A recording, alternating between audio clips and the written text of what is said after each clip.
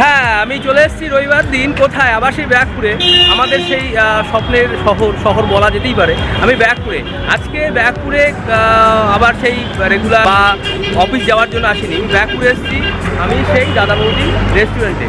যেমন সোদপুরে গেছিলাম, এখন এসেছি ব্যারাকপুরে দাদা বৌদি রেস্টুরেন্টে। ব্যারাকপুর দাদা বৌদি রেস্টুরেন্টে ঘুরবো না এমন কি হয়? সোদপুরে ঘুরেছি, ব্যারাকপুরে ঘুরবো না?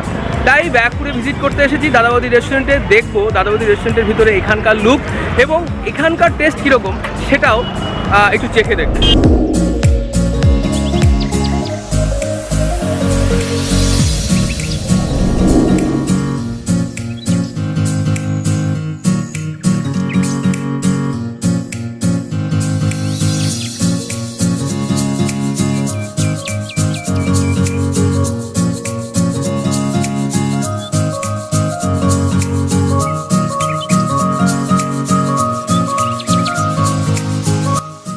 আমি ব্যারাকপুরের এই রেস্টুরেন্টে বসে অর্ডার করেছি বিরিয়ানি, মটন বিরিয়ানি, চিকেন বিরিয়ানি এবং চিকেনের আরেকটা আইটেম অর্ডার করেছি।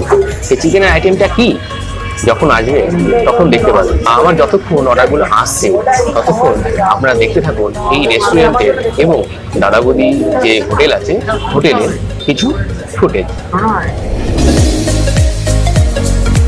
এই দাদা বৌদি হোটেল থেকেই দাদা বৌদি বিরিয়ানি শুরু। এখন কলকাতার একদম নামকরা বিরিয়ানি বলতে দাদা বৌদি, এইখানেই দাদা বৌদির বিরিয়ানি তৈরি হয়। এখন গরমের মধ্যে দেখতে পাচ্ছি অনেকেই দাঁড়িয়ে রয়েছে, দাঁড়িয়ে লাইন দিয়ে দাঁড়িয়ে এরা বিরিয়ানি পার্সেল নিচ্ছে। ভিতরে বসে খাওয়া যায়, এখানে একটু গরম, তাই একটু আরাম দেওয়ার জন্য এরা দাদা বৌদি রেস্টুরেন্ট খুলেছে ব্যারাকপুরে, যেখানে বসে খাবো। আর এছাড়া এরা নতুন শাখা খুলেছে যেটা সোদপুরে। দুটো রেস্টুরেন্ট সম্পূর্ণ শীততাপ নিয়ন্ত্রিত, মানে এসি আছে। বিরিয়ানি কাটাটা খুব একটা সহজ কাজ নয়, মনে হয় যেন খুব সহজ, কারণ এই হাঁড়ির ভিতরে যে বিরিয়ানিটা থাকে, যে রাইস থাকে, যে চিকেন বা মটন থাকে, সেটা প্রচণ্ড গরম থাকে। তার মধ্যে একটা প্লেট দিয়ে কত সুন্দর বিরিয়ানি কাটছে দেখুন, কিন্তু গরম লাগে।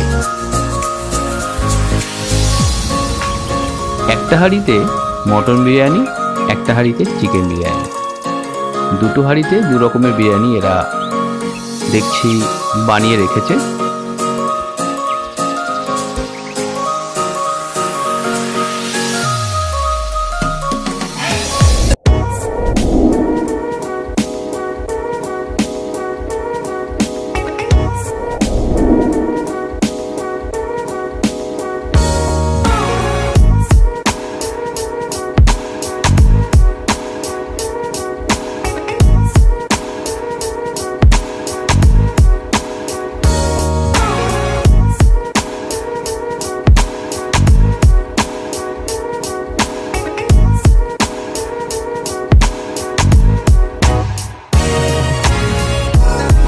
আপনারা বা তোমরা যেটাই বলবো আর কি, কেন আমার পরিবারে যারা আছো তারা সোদপুরের অবশ্যই ভিডিওটা দেখেছো। ব্যারাকপুরের তুলনায় সোদপুরের যে লুক, সোদপুরের যে ভিতরে ডেকোরেশন অনেক বেটার।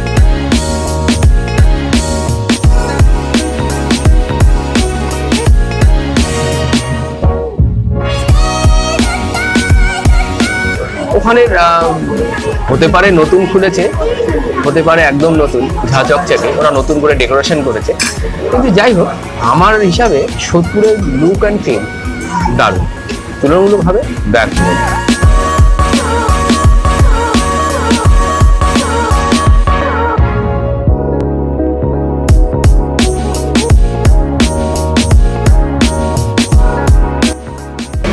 এসেছি আমি, আমার সুরজিৎ দা এবং সাথে রয়েছে দীপ্র। তো এই তিনজন মিলে এসেছি। সুরজিৎ দা আমার সাথে আছে। সুরজিৎ দা, তোমার এখানে যে লুক সেটা না সোদপুরের লুক বেশি পছন্দ আর কি? ন্যাচারালি সোদপুরটা নতুন করে বানানো এবং ওর স্পেসটাও অনেক বেশি, তো ন্যাচারালি অ্যাম্বিয়েন্সটা অনেক ভালো।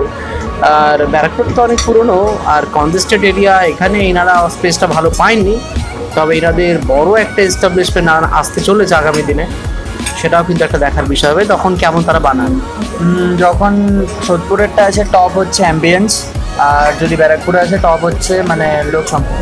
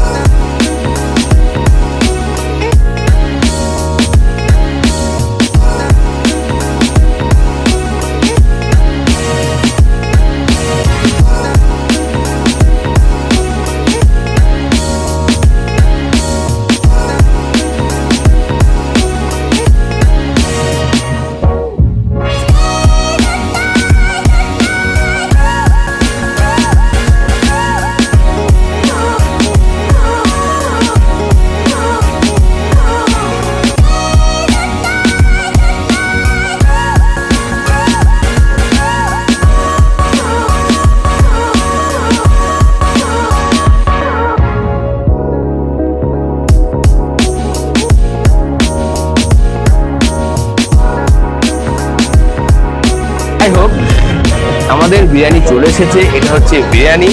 আমি তো শুরু করব আবার সেই একই কথা, কাঁটা চামচ। আমি বাঙালি, কাঁটা চামচ ছাড়া আমি হাত দিয়েই মারবো, হাতটা আমার ধোয়া, আবার বলে দিচ্ছি। আর আমাদের বিরিয়ানি চলে এসেছে, সাথে স্যালাড, চিকেন দো পেঁয়াজা। এখন আমি শুরু করব খাওয়া। তো ফার্স্ট শুরু করি যেটা বলি রাইস দিয়ে। অ্যাকচুয়ালি সোদপুরে দাদা বৌদি বিরিয়ানি আর ব্যারাকপুর দাদা বৌদি কোনো তফাৎ নেই, সেম। কারণ ব্যারাকপুর থেকে তৈরি হয়ে সোদপুরে যায়, আর ব্যারাকপুরে তৈরি হয়। চলো খাই, দেখা যাক।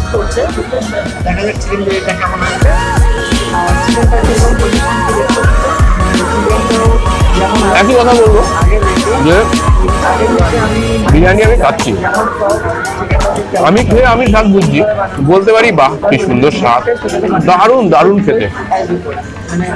কিন্তু আমার স্বাদটা আমি কারোর সাথে শেয়ার করতে পারবো না। দাদা বৌদির নাম এর জন্যই ফেমাস, কারণ দাদা বৌদির বিরিয়ানির স্বাদ, কোয়ান্টিটি অন্য লেভেল, দারুণ খেতে। ছিলাম তো দাদা বৌদি রেস্টুরেন্টের সামনে, হচ্ছে রেস্টুরেন্ট। উপরে উঠেছিলাম, অনেকক্ষণ আগে এসেছি, এসে উপরে উঠে বসেছি, বসে খেয়েছি। খেতে যখন বাইরে বেরিয়েছি, বাইরে রেস্টুরেন্টের বাইরে এরকম লাইন, বিশাল লাইন। তো দাদা বৌদির ক্রেজ এত বেশি এবং এদের বিরিয়ানির টেস্ট এত ভালো, যার জন্য এখানে লাইন দিয়ে দাঁড়িয়ে রয়েছে যারা এখনো ভিতরে ঢুকতে পারেনি, কারণ ভিতরে জায়গাগুলো বুক রয়েছে।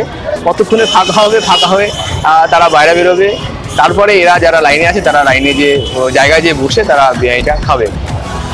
এরকম লাইন, এখান থেকে লাইন শুরু হয়ে গেছে, এই যে লাইন শেষ হয়েছে, মানে রেস্টুরেন্টের ভিতরে ঢোকার এত বড় লাইন। যাই হোক, বিরিয়ানি খেলাম, ভালোই লাগলো।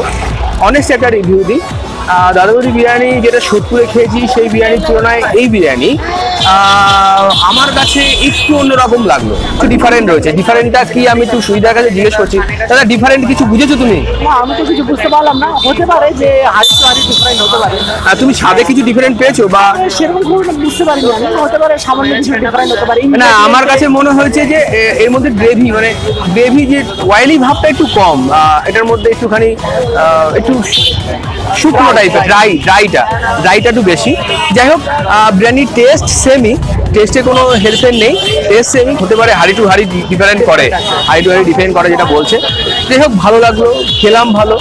আশা করি আপনারা যারা দেখলে ভিডিওটা আমার সাথে, মানে আমার এক্সপিরিয়েন্সটাকে আমি শেয়ার করার চেষ্টা করলাম তোমাদের সাথে। আশা করি তোমাদের ভালো লাগলো। যদি ভালো লাগে একটা কথাই বলবো, লাইক করো।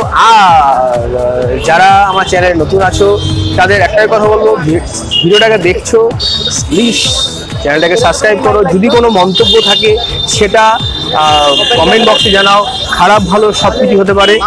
আর যারা দেখছো, যাদের ভালো লাগে তারা ভিডিওটাকে অবশ্যই শেয়ার করো, ফেসবুক, হোয়াটসঅ্যাপ যেখানে ইচ্ছে শেয়ার করো। আমি রাস্তার ধারে রয়েছি, রাস্তায় গাড়ি চলছে, সেখানেই আমি ভিডিওটাকে এন্ড করছি। যাই হোক, আজকের জন্য এই অবধি, আবার দেখা হবে অন্য কোনো ভিডিওতে। সবাই ভালো থাকো, সুস্থ থাকো, সবাইকে নিয়ে আনন্দ থাকো, এই বলে শেষ করছি। টাটা, আবার দেখা হবে অন্য কোনো ভিডিওতে।